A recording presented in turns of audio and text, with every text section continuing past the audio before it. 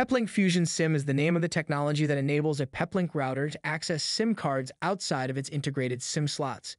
Essentially, you have a router at one site with SIM cards attached via a SIM injector. Using FusionSIM, you can connect this router to another Peplink router at a remote site, as if that SIM was physically in the same location. Requirements include a Peplink SIM injector connected to a compatible router that is accessible via a publicly routable IP address at UDP port 50,000. Note that this port can be changed if needed. In our example today, we're using a Peplink Balance 20X as our main router, which has a SIM injector mini connected via LAN. We're using a Peplink Max BR1 Pro 5G to provide the Balance 20X with an internet connection, so because it's behind a NAT, we have to apply a port forwarding rule on the BR1 Pro. Here's a quick look at how that's configured. If you need help setting up port forwarding on your Peplink router or other router, check out our channel for more how-to videos. In our port forwarding rule, we have the protocol set to UDP with a single port of 50,000, and it's set to use our cellular WAN connection. Then we have the IP address we've reserved for the Balance router so that it doesn't change. Next, we'll go to the Balance 20X and enable the FusionSIM agent. This is done under the support.cgi page. Simply change the URL where it says index.cgi to support.cgi and hit enter. Scroll down until you see FusionSIM agent and click to configure. Check the enable box and change the port if needed, then click save. Go back to the index.cgi page and apply the changes. Now we need to log into the SIM injector and confirm its data port matches what we have set for the FusionSIM agent.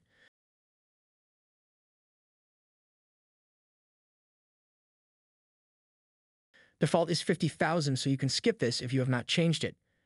At this point, we need to connect to the FusionSIM settings. Go to fsc.peplink.com and log in with your Peplink ID. Select or enter in the provider you will be using to start. The dashboard page should now load. Go to Platforms on the left and add the SIM injector. For network setup, we're going to select Use Custom IP Address and enter in the public IP address from our BR1 Pro router. Again, we'll use the same data port as the FusionSIM agent. Under SIM inventory, you should see all SIM injector available SIM cards, but it will be listed as unusable, no contract. Click SIM contracts and add one. Make sure you select the proper country.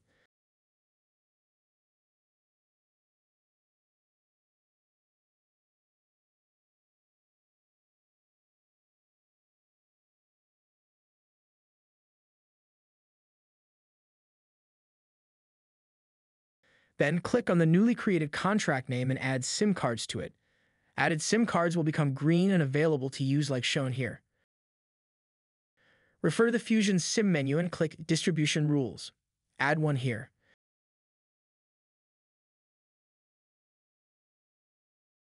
Click on the newly created rule name and add contract to it.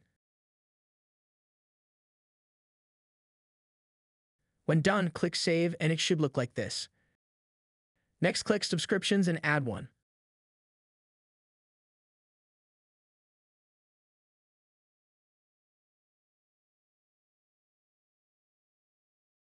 Once created, click on the newly added subscription name and add the distribution rule to it.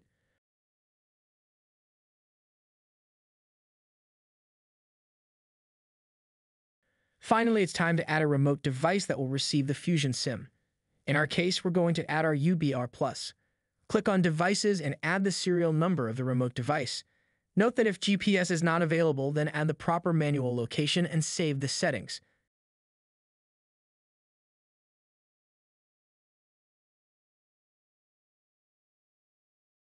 After a few minutes, the device should come online. At this time, we will click on its serial number and assign the subscription to it.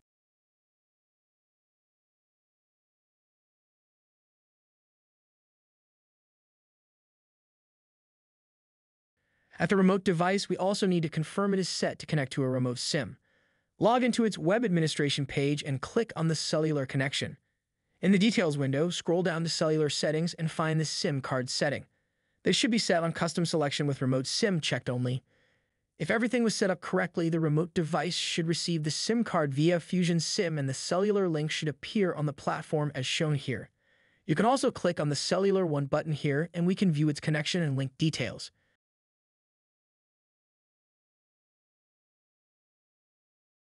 That sums up the instructions for setting up FusionSIM.